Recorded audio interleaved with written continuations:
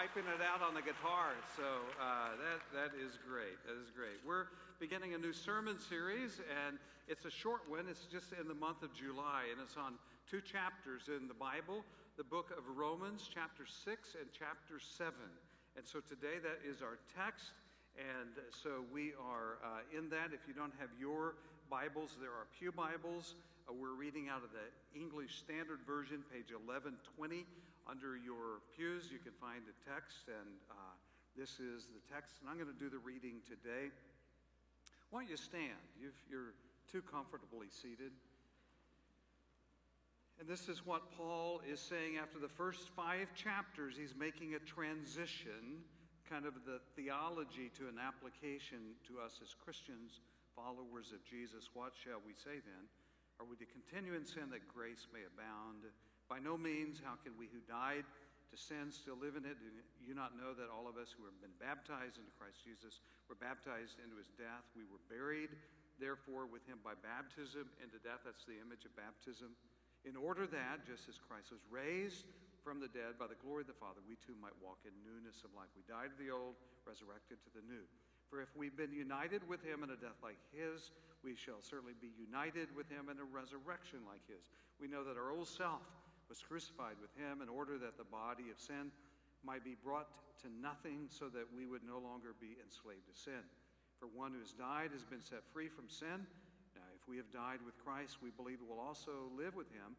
We know that Christ, being raised from the dead, will never die again. Death no longer has dominion over him.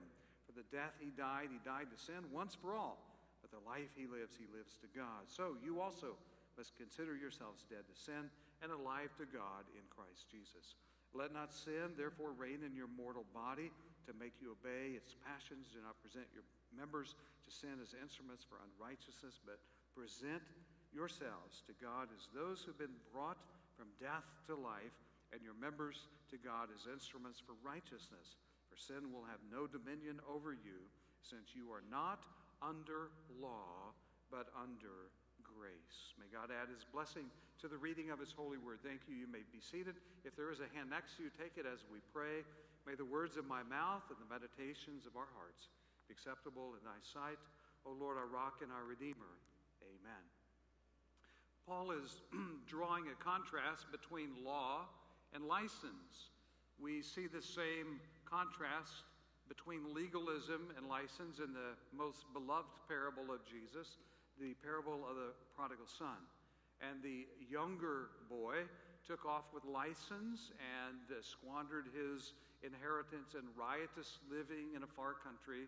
The older brother, the one who was steeped in law, who always was a good boy, was very angry. And so this is kind of the continuum that we naturally are going to find ourselves in, that we're either going to try to be good, and the tendency is then we begin to identify those who are bad, and we label them as such. We're good, they're bad. Or we go in the other direction, and we become people that just don't have any rules, and we just do whatever we want. And so he's trying to say that this is the old form. Jesus talked about it in terms of don't be like them, and he identifies the two groups, the hypocrites and the pagans. He says don't be like them. It should be somebody new, and that's what this is about. Last week, I shared with you a diagram that you could do on a napkin. In fact, it was really interesting because somebody came up after the 9:15 service and showed me a wristband. And I'd never seen this before. I didn't really know where this came from. It's just one of those things that's been in my head for a long time. And I'd never used it with you until last Sunday. But he has a wristband. He said, I've had it for years and years. And the wristband talks about the incarnation. That is, there's this line that comes, God became a human being. We call this Christmas, the incarnation. Emmanuel, God with us. God becomes human flesh. And so Jesus came and showed us who God was. And God is love. We know that, but we saw all of these different characteristics of Jesus. And what resulted was, of course, that he went to the cross. And there he died for our sins. We can't understand it, explain it, but Jesus fulfilled the Old Testament rules and laws of sacrifice, and he became the perfect Lamb of God for us, and God placed on him our sin. They killed him and they put him in a tomb, and he was dead. So this invalidates, it doesn't matter if he's dead and he's dead, it doesn't matter. Nothing else really matters about, because lots of people were crucified and lots of people claim to be from God. But what makes this difference, and even in this text, it's throughout the scriptures, you see this, is that there was the resurrection. And when the resurrection took place, it validated all of the promises of Jesus for all time. And this is the key. You can't get through the New Testament without coming to the resurrection. The resurrection, take the resurrection out, we have nothing. We have absolutely nothing. And so this becomes our message. The resurrection, then, he says that you're going to be my witnesses, and you're going to go in Jerusalem, Judea, Samaria, the ends of the earth. This is what you're supposed to do. We are witnesses, and that's what we talked about last week. One last thing that is going to happen is that Jesus is going to come, and he's going to come a second time. And so this is the message. We have no other message than this. As I began to think then about this whole story, and particularly about the incarnation, let's spend a little bit of time of what this meant, what the incarnation meant, who Jesus was, what he taught, how he went about his life and his teaching. So there are 6 words that I want to share with you, and you could certainly come up with your own, but I would say that first of all, that Jesus was magnetic. He was a magnet. He attracted people. He was so attractive. He was incredibly attractive. He could call fishermen out of their boat and say, "Come and follow me," and they jumped out of the boat and followed him. He asked people to give up everything to follow him. They did that. People of all walks of life, people that were engaged in all kinds of different activities, pursuits, had different backgrounds. He could call people. People were attracted to him. They listened to his stories. They marveled at his teachings. They couldn't believe the miracles that he did. He was so magnetic. Children loved him. Rich people loved him. Some of the Pharisees loved him, but not a whole lot, it seems. But he was this magnetic presence. And I can imagine the disciples, after being with Jesus for a day, can you imagine the conversation around the campfire? What they were talking about. Did you see Jesus do that? Do you remember when he said that? And you see that lady walk up and she touched the hem of his garment and he was healed? I mean, it was a nonstop conversation. He was so incredibly magnetic. He was also somebody that was very intelligent. He had all of these stories. He had not only head knowledge, but he knew how to read people. He had intelligence in the sense that he was emotionally connected, and he would look at people in the eye. He'd block everything out, and when he had your attention, he was fully engaged with you, no matter what your background. He was so intelligent. Somebody made the observation that maybe that instead of Jesus, after his 12th year, remember, we had those silent years between 12 and 30, we don't know where he was. The last thing we know is that he was in the temple in Jerusalem, and all of the teachers were astounded at him because he had such great wisdom, and they listened to him. And so the tradition is that he went back to Nazareth and that he was his father's apprentice and he was a carpenter. Well, we don't know really what happened, but I've heard recently somebody else had a different idea. That is that he stayed in Jerusalem and became a Pharisee and became on this rabbinical track. Remember, he was addressed, they called him rabbi. Well, they wouldn't call a carpenter rabbi, but they called Jesus rabbi, teacher. Well, maybe he was a Pharisee and got caught into that tradition, and maybe this explains why he was so upset with the Pharisees, because he was one. And he knew all the inside handshakes and how they dealt with people. He really knew it. Maybe that's, who knows? We don't know. But he was so intelligent. He was a man, he was called the Prince of Peace. He was, everything would be, going to hell in a handbasket. And he would just be calm. Hey, you guys, yeah, there's a storm, so what? Yeah, you think you're about to drown, so what? Hey, I'm in the boat, just calm down, everything's cool. Where are we going to get enough food to feed all these people? They're having their, they're pulling their hair out. And Jesus said, what do we got here? Well, we got 5 loaves and 2 fish. And yeah, I think we can handle 20,000 people with that, no problem. And it's like, wow. I mean, he's cool. Now, he could get upset. He could take the whip to you, to the folks that were over here because they weren't loving people. but he was a man of peace. And let me tell you something. There's something really, really wrong about our culture because we're so anxious. And this is what, I'm spitting into the wind on this, I know.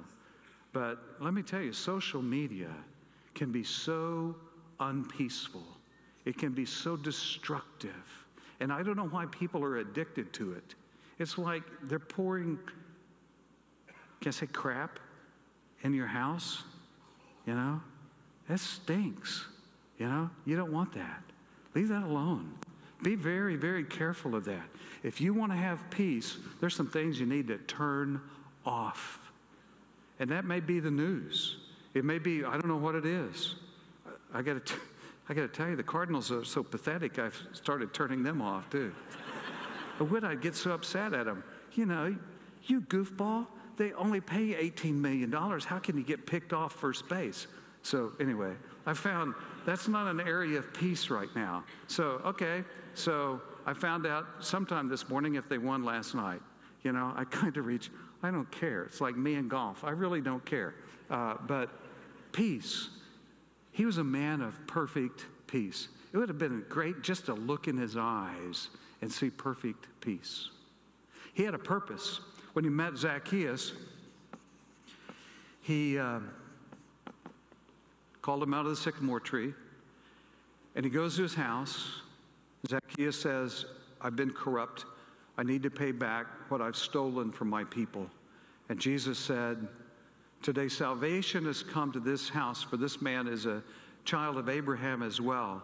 And then he adds this was his purpose. For the Son of Man came to seek and to save those who are lost. That's why he came. That was his purpose. So this man of peace had a great purpose in his life, and he was also definitely a man of prayer. He began his ministry, and it always continued. He always prayed. He prayed by himself. He prayed with a small group. He prayed on the mountainside. He prayed when he was in the garden. He prayed while he was on the cross. He prayed for his enemies. I mean, this was really, he aligned with God. That's the purpose of prayer, to align with God. And so he became like that, a person of great prayer. But if there's one thing maybe that I would characterize about Jesus, is that man, he loved people.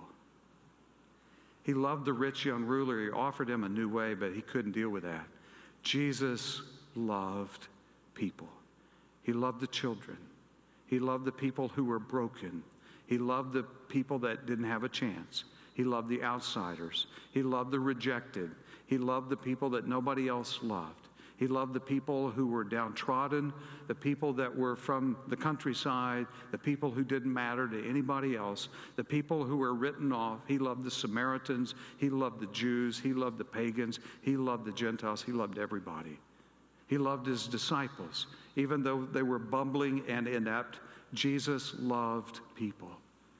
And so as I think about this, it's kind of like, if Jesus were to come to your house today, and for 24 hours, he became you. That is, nothing else changed. That your health is your health, your job is your job. If you're single, you'll still be single. Married, still be married. Whatever, if you're the boss, you have employees. If you have a boss, then you're an employee. Nothing's changed except that Jesus Christ is living in you. And so the question begs itself, how would your life change? How would these things become characteristic in our lives if Jesus for 24 hours came into our lives? And yet that's what Paul is saying in another spot in 2 Corinthians chapter 5. From now on, therefore, we regard no one according to the flesh. Even though we once regarded Christ according to the flesh, we regard him thus no longer. Therefore, you've heard this before, if anyone is in Christ, he's a new creation. The old has passed away, behold, the new has come. All this is from God, not ourselves. All this is from God, who through Christ reconciled us to himself and gave us the ministry of reconciliation. That is, in Christ, God was reconciling the world to himself, not counting their trespasses, their license, against them, and entrusting to us the message of reconciliation. Therefore, we are ambassadors for Christ, God making his appeal through us. We implore you, on behalf of Christ, be reconciled to God. For our sake, he made him to be sin who knew no sin, so that in him we might become the righteousness of God. That we might become the righteousness of God. And so, my friends, we have nothing at the church other than Jesus Christ. Through the power of the Holy Spirit. This isn't about a building. This isn't about programs. This isn't about pastors or staff. This isn't about how comfortable we are, and we like the music or we don't. This isn't about that. We have one message, only one message, and that is about Jesus Christ. And when we lose that message, we lose the church. And we can never go from that message of who Jesus was. And so sometimes people say, I would like to know more about Jesus, and I would tell you, go to the primary document. Go to the Gospels and read the Gospels. And just get to know and just get to love this one. Let his incarnation be in us. Let us have Jesus Christ. And let him bear our sins and all of the shortcomings that we have. Let him take that from us. I don't want you to walk out of here and say, well, I've got to get better. Because we go immediately back into this. Instead of saying, I've got to get better, here's what we need to do, is we need to say, I need to let Jesus love me more. I need to give myself to him. And when that happens, rather than us evaluating other people based on whether or not they perform, we drop that. We drop our rocks. And rather we begin to see people as people. I think one of the things about Jesus, why he was so awesome, is because he had that ability to look at people and to pay attention to them. And he'd ask hard questions sometimes. He'd ask people, do you want to be well? Or do you want to continue on like you're living? It's your choice. He'd ask people hard questions. But he listened to people. And I think one of the problems that we have a lot of times in life is that we don't listen to people. Somebody told me, and I think I may have shared this with you, but it was such a profound, I'm just kind of telling everybody this story, is about a guy who would, you might come up and you'd say, so, hey, Tom, you have any vacation plans? And this guy, whose name actually is Tom, has learned that instead of saying, yeah, I'm going to do blah, blah, blah, blah, blah, Tom would go, well, not a whole lot, not really. And then he would go, how about you? And then the person is asking you the question because really, they don't care about what you're doing. They want to tell you what oh, yes, I'm about to go to Hawaii, and blah, blah, blah, blah, blah. And there it goes. If you don't have friends, it's probably because you don't ask the right question. You're wanting them to talk about your agenda. If you want to have a friend, let them talk about their agenda. And that's what I see Jesus doing. I mean, he had an agenda. He would talk, but the man knew how to listen. And he drew people in because he cared about them. And this is right at the very center of who we are. God forbid that we would ever move off the center of the identity of the incarnation, the crucifixion, the burial, the resurrection, the witness, and he's coming again. This is great news. We have the best news. It beats social media to death. This is great news. Brendan Manning has written a book called The Ragamuffin Gospel. I'd highly recommend that. It's kind of about this whole topic of grace. He tells a story in there that's just a wonderful story, and I'll close with this. In 1933, Fiorello LaGuardia, you've heard the airport LaGuardia, became mayor of New York City for 12 years. This is the worst time the Great Depression's taking place, but also they're having a time for 4 years of the World War, Second World War. And so he became mayor. He was a very colorful guy. They called him the Little Flower because he's 5 feet 2 inches tall. And that's generous. He's probably 5 feet. But he wore in his lapel a carnation. He was the little flower. The guy was outrageous. He had a bigger-than-life personality. So he loved to go with the New York Fire Department and ride on the fire trucks and go to fires. He loved to go and raid the speakeasies taking place during Prohibition with the New York Police Department. He would buy tickets for entire orphanages to go see the New York Yankees play baseball games. And when there was a strike with a newspaper in New York, then he would get on the radio and he would read to children the funnies. I mean, this guy is just bigger than life, even though he was kind of small. In January of 1935, it was a very cold evening, and he decided to go to a court, and it was in the poorest ward of New York City.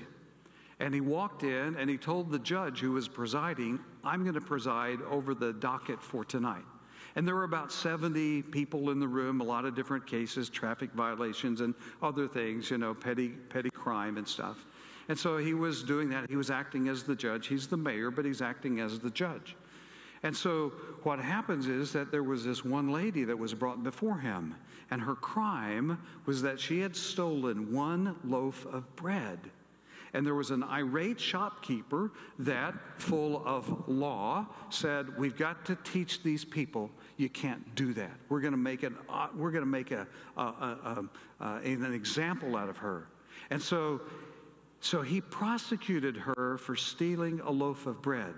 So LaGuardia asked the woman, he said, so is this true? She's standing before him in tattered clothing, very, very poor. And she said, yes. And he said, why did you steal a loaf of bread? You know that's wrong.